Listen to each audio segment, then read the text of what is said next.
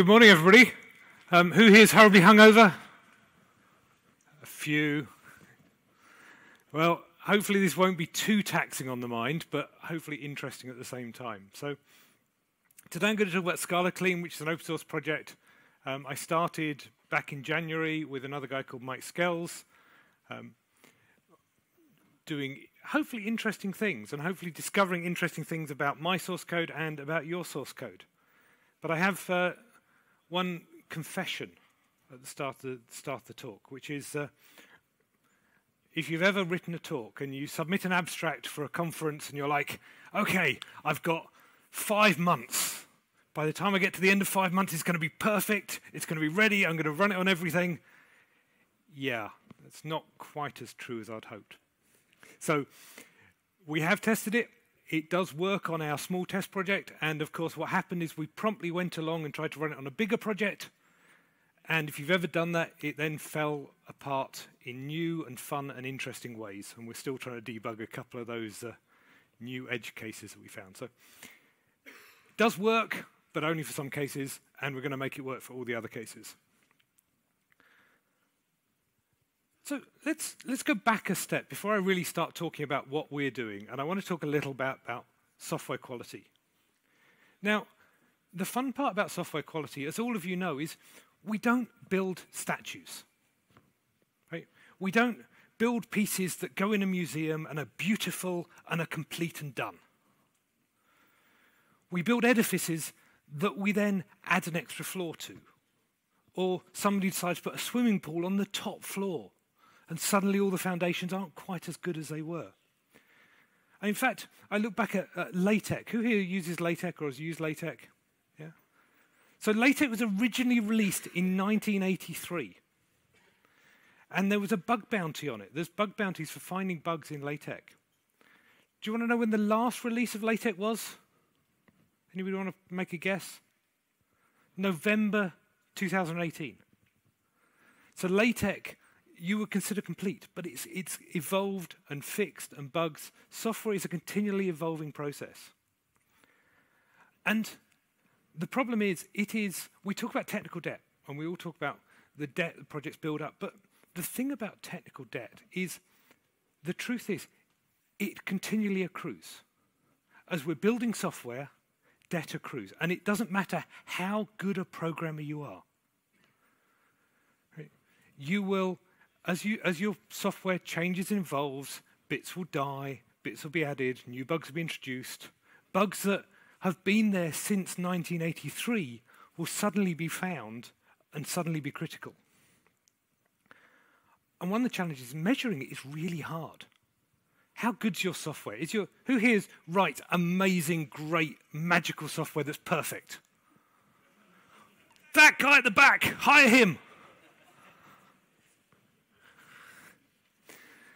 But my point is, we all build bugs, right? I turn coffee into bugs, and then turn more coffee, hopefully, into fewer bugs. But paying it back is hard, right? As you build software, keeping the noise down to a dull roar is hard.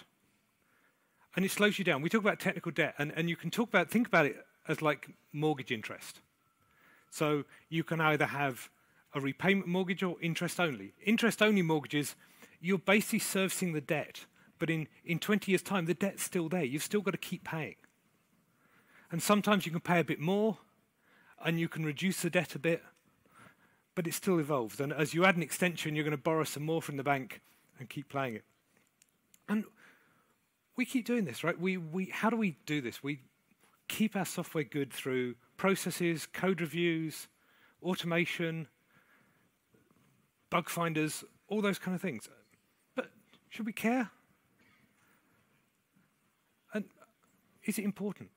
And well, Martin Fowler certainly thinks so. And what's really interesting for me is this is one of the first books I owned about software quality, which is Writing Solid Code, which was released in 1993. And actually, if you go back and read it, it is really dated now. But a bunch of the stuff in there is actually really important still. So how do we keep code clean? Well, conscious design. We actively work on caring about our code quality. My biggest advice, if you take nothing else from this talk, don't reinvent the wheel. You might think that you know how to write a logging framework better, but you don't. And at some point, you'll come back and go, okay, now I'm going to rip out all my own logging and I'm going to put in log4j because it was the right answer all along. Or I've walked into a company and what do they have? They have their own actor framework. Was it any good? Was it better than Akka? No. Right? You've got to keep working at it as well. You've got to keep evolving your code, keep caring about it, keep reevaluating what you've done. I come back to code 6 months later and go, oof, this stuff's awful, right? And you've got to work on both the design and the housekeeping. And I hear many people in the room go, but surely there's the Scala style and Wart Remover and Scapegoat and Linter and Scala C minus xlint and IntelliJ code inspections and code coverage tools and Scala Fix. Surely we've got this space covered. Right? Who here runs any of those automatically on their code on a daily basis? Okay, I'm just going to quit my talk now and go home, right? Well done, everybody. A lot of projects I've come across and worked on, you come in and they've never even thought about running any of these. And my challenge to you, if you haven't run any one of these tools on your code, go and run it on your code. And I can guarantee you might not agree with everything it says, but it'll find at least one bug. I challenge you, and I will buy you beer if you run these tools on your code and they don't find something that makes you go, You know. And I have lots of slides that people can look at if they care about looking at my slides later about what these individual tools do, and I'm going to sort of skip through that entire lot. But there are hundreds of rules. There's a lot of crossover between the tools. But they tend to check for local things. Right? It's very easy to detect, does someone have the word null in their code? Do they compare an int and a string, which is never going to compare to true? Right? Do they do unsafe things? And all those are very useful, and they're absolutely correct. And you should run these codes. If you're comparing an int and a string, you're doing something wrong and your code is incorrect. Go and fix it. You'll find they can be quite opinionated. So if you don't agree with the programming style of the author, you're going to find these tools flag a lot of stuff that you're okay with. For example, I'm perfectly fine with a var inside a function. I know a lot of people in the room might not feel that's the right answer, but occasionally it is. As I say, they'll find things wrong with your code. So what's wrong with all these tools? Well, they tend to work at the local information level. And there's a bunch of things they cannot tell you about the code. So, for example, who calls foo? Who calls this method? Now, IntelliJ will tell you. You can ask it. And Metals will tell you. But the linter tools tend to look at the direct data that's physically there. So it looks at the jar file, or it looks at the semantic DB file. Or who extends this? If you've ever tried to get the language to tell you what are the subclasses of this class, you'll know why this is a problem. Because often it's just the runtime at the node knows what classes, the subclasses of the class you want, that are loaded at this point. But they don't necessarily know all of the subclasses of a class. The problem is when we talk about jars and when we talk about semantic DB, those pieces of information contain forward references. When you're running code, when your JVM is running your code, it doesn't care about who calls foo. What it cares about is who foo calls. And the jar file effectively contains, it says, this method is defined by calling this method and doing this, right? And it will tell you exactly which classes it depends on. but not who depends on it. And that information doesn't exist in your jar. You have to compute it. In fact, when you open IntelliJ and you import a project for the first time, that's exactly what it's doing. When you open a big project and it grinds away for a bit, it's effectively indexing it. But what's interesting about this is a pure graph problem. Right? We can generate these graphs. Right? The information is there, but effectively you have to take all the forward references and do a reverse index on it. Then we can do interesting graph things. We can color it. And you can start to tell really interesting things about the program. So the simple cases, for example, is find usages. Right? Because now I have, not from foo, I've got a bidirectional graph. I know who calls it and what it calls. And the dependency hierarchy is easy. Right? Because I've looked at the forward references, I've found all the places in the code that talk about class A, so I now have the list. Or what does this method override? You know, what's the hierarchy? But you need to trace it back from the source and generate this information. One of the problems with graph things is when I show you an example on the slide, the graph is really trivial. Right? It's got, 4 links. But even if I just look at the build graph of a project, suddenly it's so big that I can no longer reason about it. What's the critical path in this dependency tree? If this is a build graph, don't know. Now, okay, let's go one step further. Let's look at a real program instead of just looking at the build modules. Right? What can you infer about this? Right? So these dependency graphs are huge. If you think about your program, if you take any function in your program, how many other functions does it call? Right? I would suggest your fan-out factor is at least 5, probably higher, even for well-written tiny little functions. So these graphs get very big very fast. So how do we reason about them then? Well, we use programs to reason about them. We don't do it ourselves. You can't. I can't. I work on projects that are big enough, even medium-sized projects. I can no longer keep it all in my head.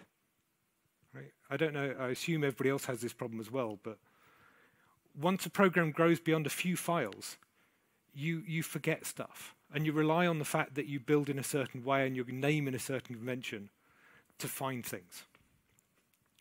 So what's the plan? Well, the plan's easy. Capture the dependency graph for the whole project. It's practically CSVs, right? It's just a list of references. And use that analysis to do interesting things.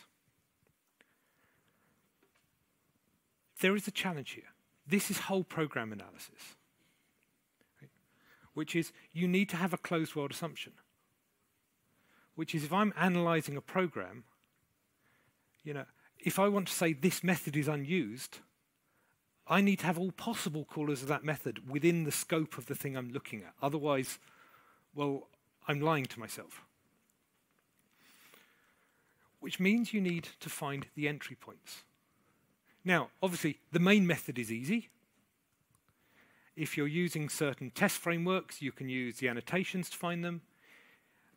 If you're writing a library, you're going to have to tell the tool where your entry points are. What are your public APIs? Actually, I think that's generally a useful thing to do anyway. Things that a tool can't automatically do is, for example, if I load something reflectively, I can't see it, right? It's magic. So if you're going to do that, you're going to need to provide these tools extra information and say, this is an entry point. So how do we capture the information? Well, we started using Semantic DB and Scala Meta. So in fact, I started writing this as a Scala fix rule. In fact, it turns into two ScalaFix rules. The first one goes over the code and does the analysis and returns no result. And the second one then applies the transformations.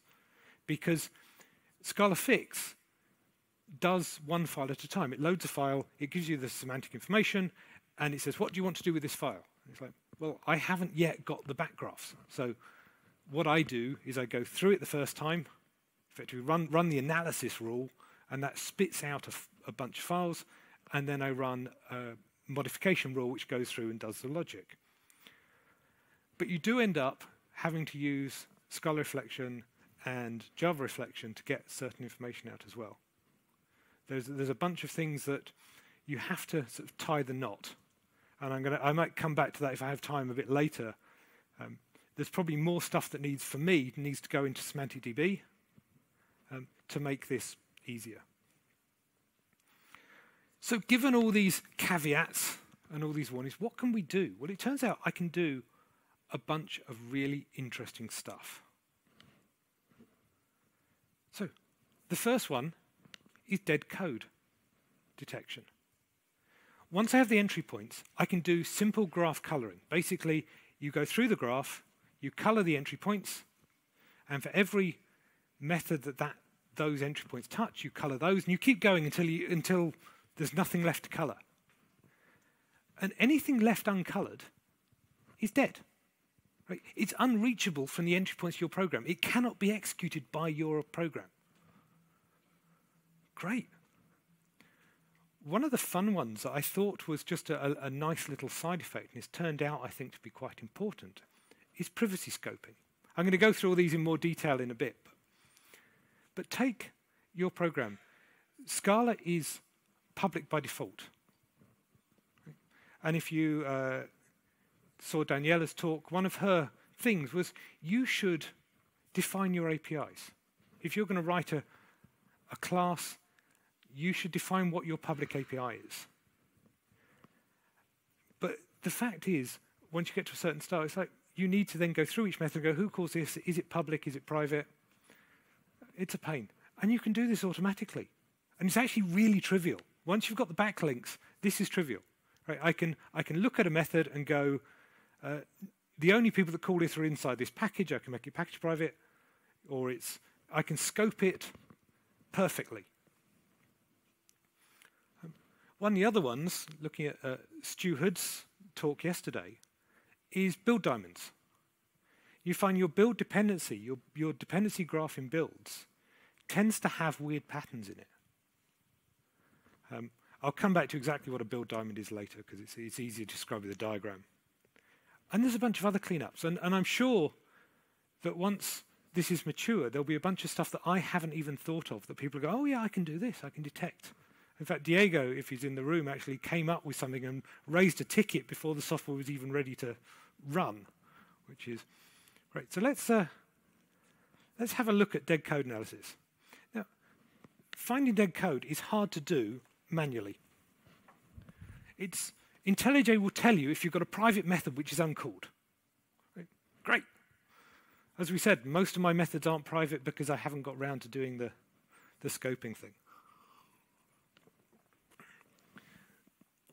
But the problem is, when you're looking at code, I've spent days trying to refactor a piece of code.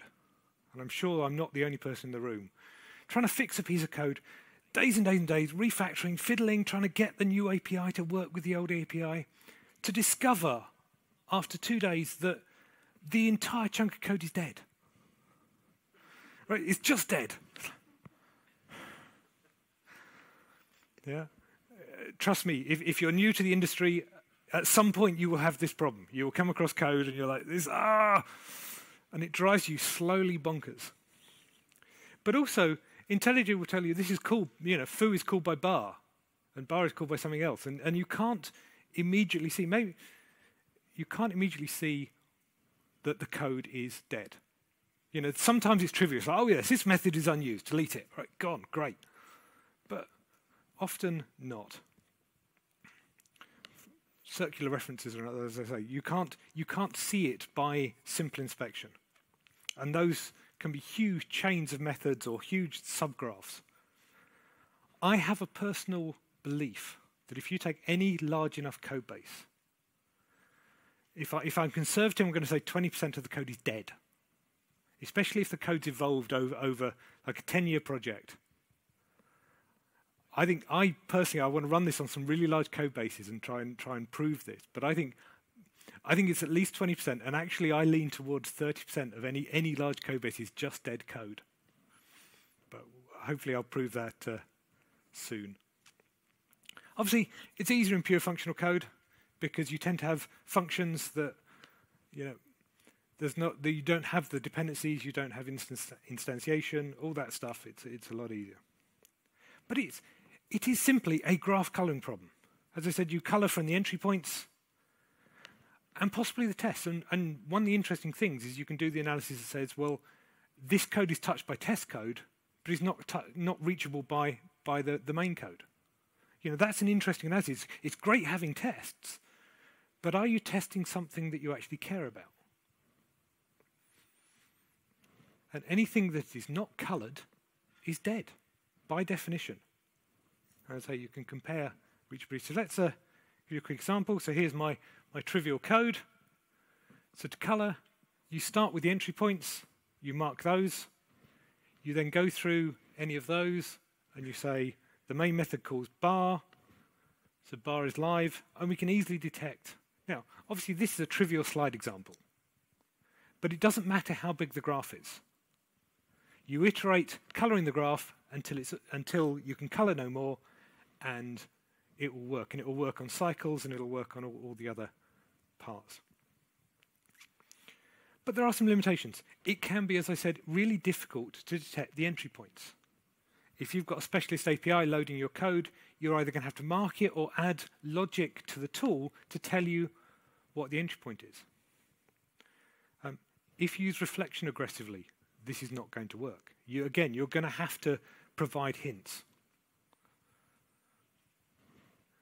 And the solution is simple, right? You either annotate or you add config. But it's actually really easy to do. And I think it's going to provide some really interesting things. And the fun part is, what I then did is my ScalaFix rule went and deleted the unreachable code. And the beauty is it's really fun because you run the tool, and I give you a code base, and the guarantee is this code base must compile beforehand, because otherwise say all bets are off, right? And it must compile afterwards and still pass the tests.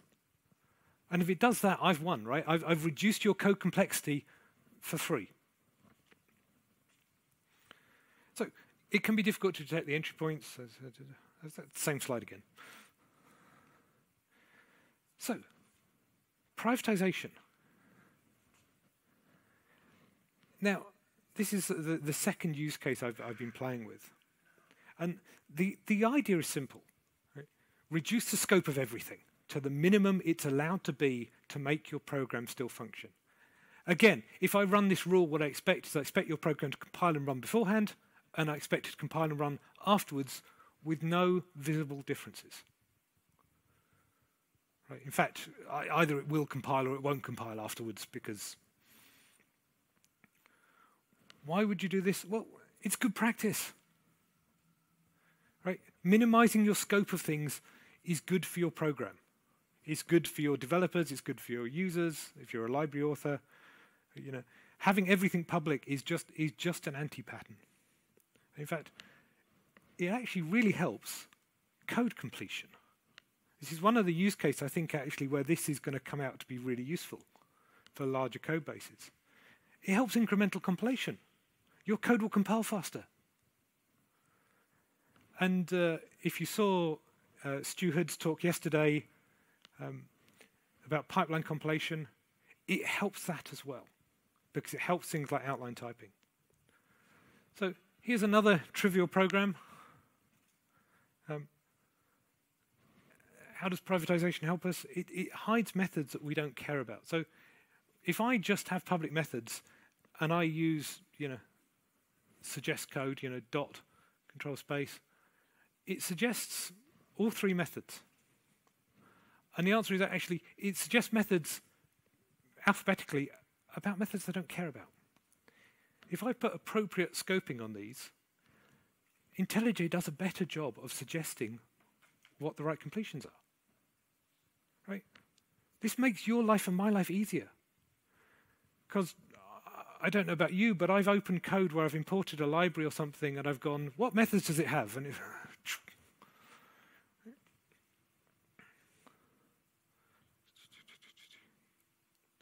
so how does it help with incremental compilation? Well, it reduces the dependencies between files. So Zinc has to decide what to compile. Right? If your public API of your class changes at all, it goes, who depends on this file? And it goes, has to go and compile those as well. So reducing your scopes and your APIs means it invalidates fewer files. So if you are only changing the private implementation of a method, of a class, and you haven't changed the public API, Zinc can be much smarter about it and get away with only compiling that class. Right? So you're helping the compiler detect things and make your life better. So the last part, for me, is one of the sort of golden nuggets of this, is we can make compilation in general faster by doing this stuff. Outline typing. So I'm going to describe this in a little bit more detail, but what you want to do, what you can do, if you've got module A and module B, what happens at the moment is you compile module A, you get a jar, and you feed that into module B. Right, so your dependency is effectively at the binary level. But actually, most of the time, in most of the cases, what you actually need to compile module B is simply the public API of module A. You need the types and you need the classes, but you don't actually need the internal implementations of those methods. And in fact, Stu was talking yesterday about that Google do this for a Java. There's a Java tool that sort of cheats. It generates an iJar, which is an interface jar, which is effectively the minimum jar you can generate with just effectively empty methods and the outlines of the classes in. Because that's enough for the next stage to compile, not to run, but to compile. And obviously, privatization is a great step in working out what that public API is. So let's walk through this. So here's my simple build. I'm not going to add timelines because you can imagine that. Where we go. So I have many, many cores on my machine, even on my really old laptop now. And my compiler is singly threaded. So let's be smart. Here's my two modules, and they're compiled one after the other. But in fact, if I start to break down the compilation, I'm going to trivially break it into three phases, which is parsing the files, type checking everything, and then generating jars and doing all the other housekeeping. Well, actually, I could start by doing the parsing at the same time. There's nothing stopping me doing the parsing simultaneously. But once we start using outline typing to do the work, in fact, you can do better. So I can parse at the same time. But module 2 only depends on the result of outline typing in module 1. So I can now start parallelizing them much earlier. And module 3, so now I'm doing a lot more work, and assuming I've got enough cores, and in fact, one of the interesting things is I can buy cores off Amazon, right? I can start, once I can start lifting this stuff, I can have as many cores as I need for short periods of time. And one of the key things is actually parsing doesn't take very long. But what you want to do then is minimize the amount of time to get to the end of outline typing, right? That is your critical path in compiling then. All the other stuff is noise, right? Because if I've got enough modules, they're all now going to overlap, and I'm going to start running out of cores. How do I improve outline typing? Well, what do I need to provide the compiler to do outline typing? Well, it needs to know the public methods and the types. So I can do two things, right? Number one is I can minimize the number of public methods. And number two, I can go and run ScalaFix and say, for all those public methods, now ascribe the types. So I've now got a really small surface that's really easy to compile. And then you can go one step further, which has been alluded to a couple of times.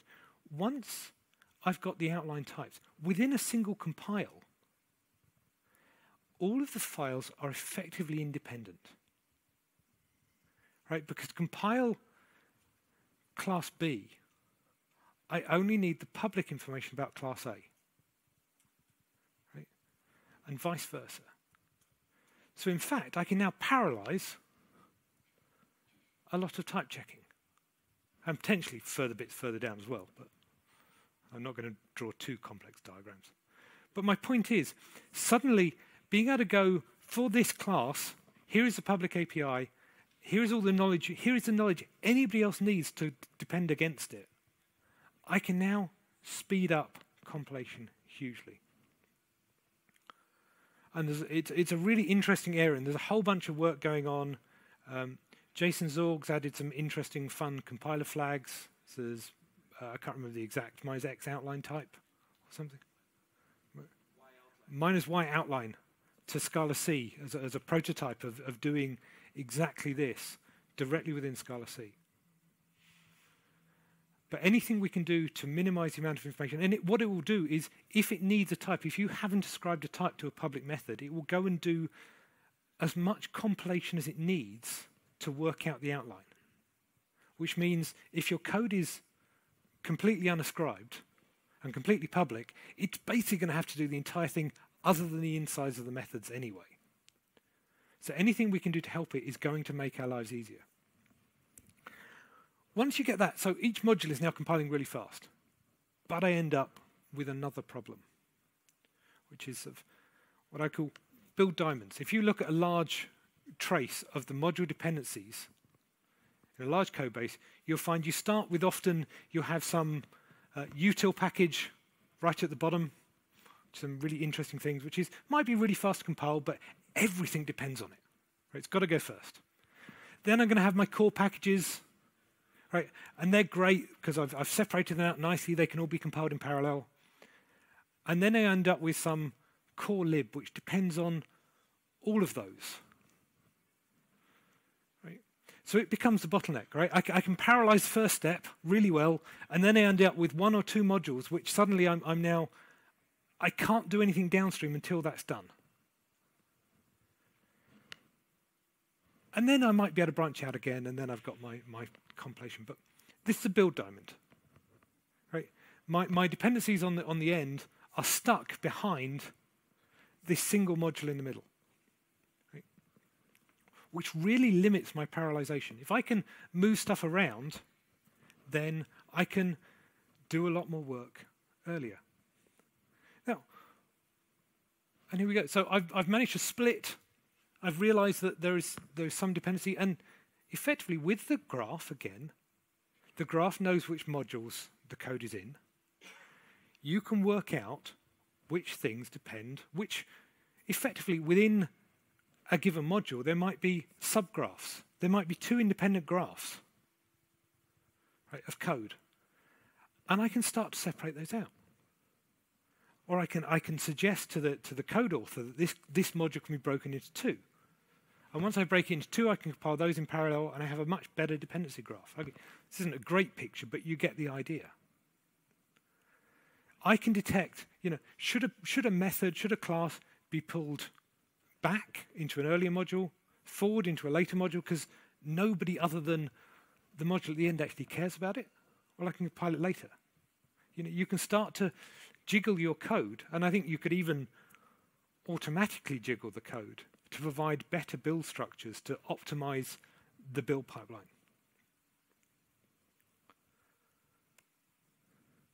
So those are the key things that I've been playing with in terms of the fundamental ideas. The two key things I think are most interesting in this so far are privatization, minimizing scope, and dead code analysis. Because I think those will provide direct benefit to any and all code authors.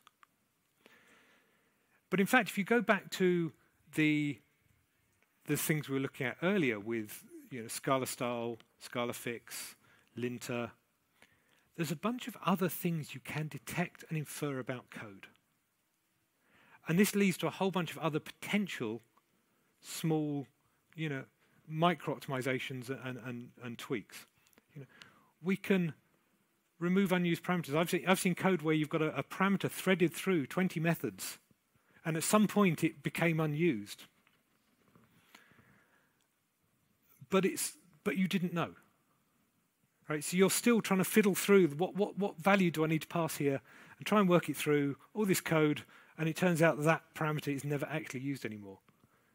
Once you've got global analysis, you can actually unthread it. You can just say, this parameter is a bit like an unused method. This parameter is unused, or this parameter is always 7, or always true.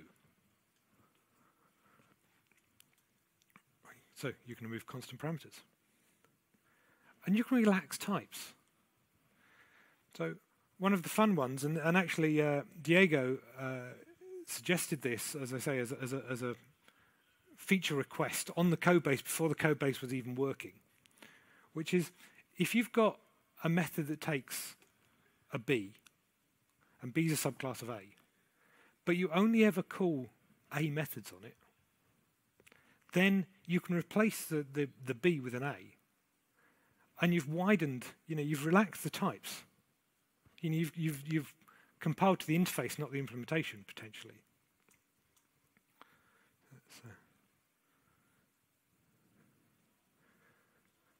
So this is all fun.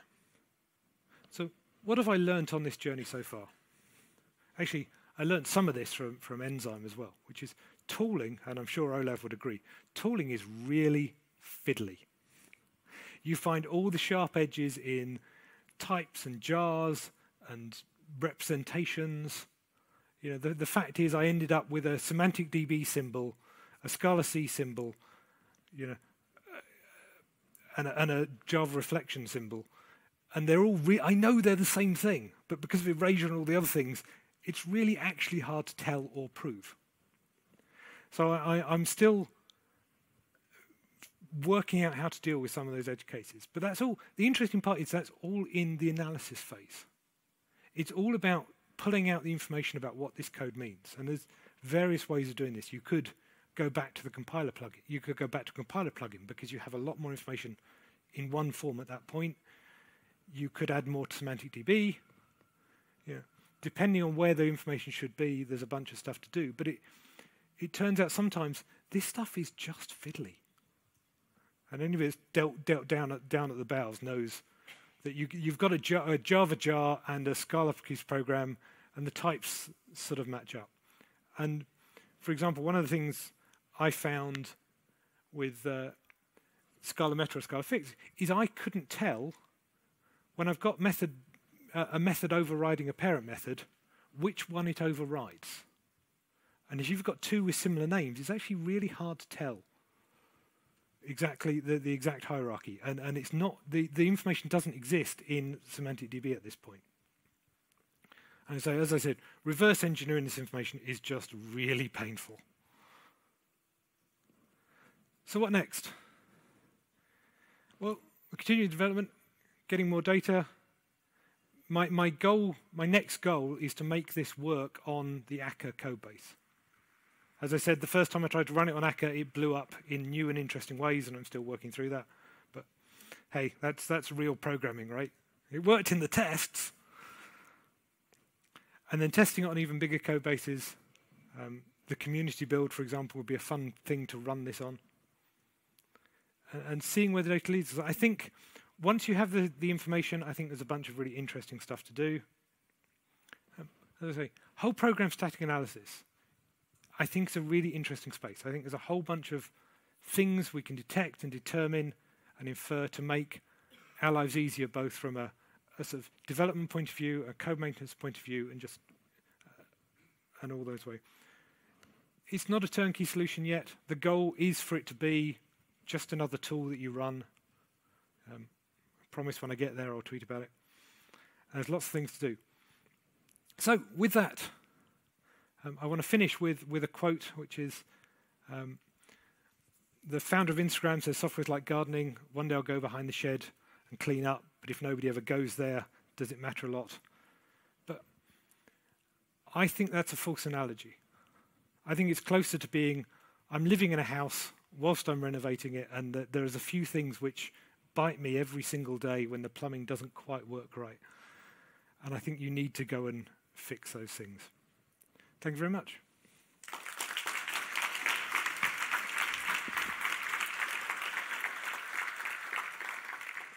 So we have a few minutes for questions. So,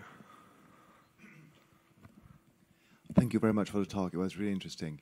I had a question about dead code analysis, where you said that for reflection or for public endpoints, they needed to be annotated in order to convey to ScalaClean that this should not be considered dead code. And I have PTSD of doing that with ProGuard and Java obfuscating tools, and that was an absolute nightmare to get it right. Did you find ways to work around that? Or so far, for the bits I've played with, I've just, for example, either had a CSV file which is like, here are the classes which are considered entry points. So if I have an interface which I pass to other people, I just list that as you cannot touch this class.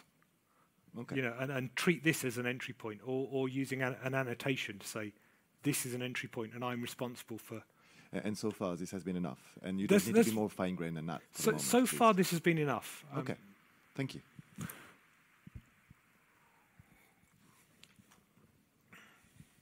Thanks for the interesting idea. Would you mind sharing the repo? Yes, I will tweet it out after the talk. It's in my, I will. Thanks. But it's in my, it's github.com/Rory Graves/ScalaClean. But I will, I should have put it on the slides. Other questions? I guess I took the sort of the closed world assumptions as meaning that this really applied to, if you like, complete applications as opposed to libraries. But then in one of your last slides, you're saying you're going to apply this to Akka. How on earth do you go about annotating entry points for something as large and articulated as a library? I mean, obviously, I'm thinking for my own purposes. I was thinking, well, it's a great tool, but how do I annotate shapeless for what are its entry points? How does that work? Well, the thing is, for a library like shapeless, I suspect there are parts which are things you expect people to call on, and those are going to be your public API to other users, and a bunch of code which is internal, implementation detail. And I think you end up having to either list or annotate what those public classes are, or as public packages. And effectively you say, these are things you know about, and these are dead. For Akka, as you say, it's a bit harder because people do extend. But you'll need to annotate Akka actor, because it's an entry point which people extend to write their code. But I suspect when you look at it, there's a few classes which are entries or extension points, and a lot of classes which are implementation detail. And I think it will. I accept. Yeah, I agree. For libraries, this is more complicated. For whole applications, it's easier, and that's something. Yeah, it's something that's still open.